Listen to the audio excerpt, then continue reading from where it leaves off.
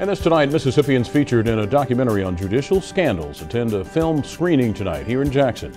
Nearly a dozen people from the state were included in the movie InJustice. Executive producer Brian Kelly says the documentary is about corruption in many of the large class action lawsuits filed across the country. I'm Liz Carroll here in Jackson, Mississippi. We're here to get live reaction from people who just watched InJustice, the film.